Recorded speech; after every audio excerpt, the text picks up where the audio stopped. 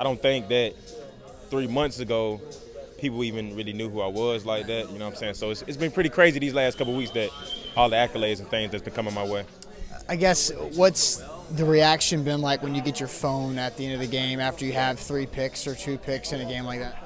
My family, everybody's always super excited, but the crazy thing about it is, like, my lady, my mom, my dad, people that's really close to me, they're not really surprised about the things that I'm doing because they always felt like I had the potential to do these things and I had the skill set for it, just about making the plays. But it's funny to see everybody else, like, especially on the media, so shocked, oh, he's doing this, doing that, but I don't really feel like it's a big shocker.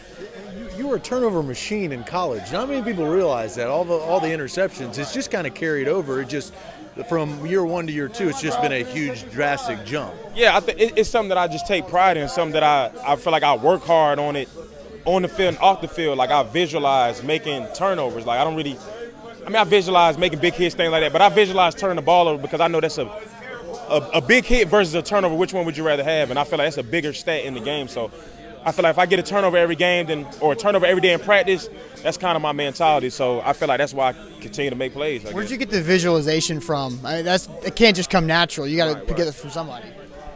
I'm real big on, like, watching documentaries and stuff. Yeah. So I've been watching. I'm pretty sure a lot of guys seen the document, The Secret and things like that. So The Secret is pretty much saying that if you visualize something and you think hard about it and you kind of put yourself in the moment emotionally, like thinking about making this play, emotionally feeling that, then it say that, you know what I'm saying, you'll kind of be attracted to it. And it's been working. It'll become a reality. Yeah, it's been working, exactly. So I kind of always just been a visual guy, just visualizing myself the night before the game, making plays, and they end up happening in the game. Did Adoree steal number 3 from you the other night?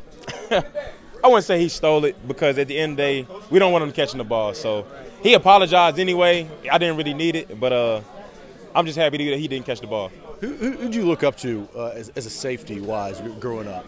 Well, of course, I looked up Ed Reed. He was a big guy because, he was so dynamic. Not only can he turn the ball over, but he can get in the end zone. But, other than Ed Reed, my favorite team was the Steelers at the time, so I was always a big Troy Polamalu guy, But it was crazy because when I first started playing safety, the first YouTube highlight I looked up was Brian Dawkins. Because I always, you know what I'm saying, my family was an Eagles fan growing up, so I always watched Brian Dawkins. And I feel like those 3 safeties probably the 3 guys I looked up to. When's the first pick 6 coming? I mean, you've had some pretty good returns in these 6 that you have right now, but you're not getting there all the way. Yeah, I'm not, everybody really been, kind of bothering me about that, saying I can't get in the end zone, I can't get in the end zone. It's like I just picked the guy 5 times. I had 4 in college, though. It's going to come. Hopefully, it'll come this next game against Andy Dalton. So I'm praying for that one. I'm going to visualize that one. I'm going to visualize that one. Mind's eye. I'm going to try to visualize it, see if I can be a millionaire. Hey, just keep thinking about it. If you feel it, it'll happen. Speaking of documentaries, did you watch the Ric Flair 30 for 30 That was last awesome. night? I did watch that last night. That was pretty good. It was pretty dope. Were you a wrestling guy? Yeah, it's funny. All right, so listen, I was a big wrestling guy one of my younger days. And I had like the Raw versus SmackDown video games. I was a big Triple H, Kurt Angle, all those guys, Chris Benoit.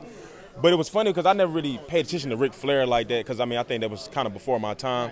But when I used to watch wrestling when I was younger, I always figure out, like, who was this old guy always getting beat up all the time? I feel like he never used to win, and they used to always get beat up all the time. It's like, it's Ric Flair. He's like a legend.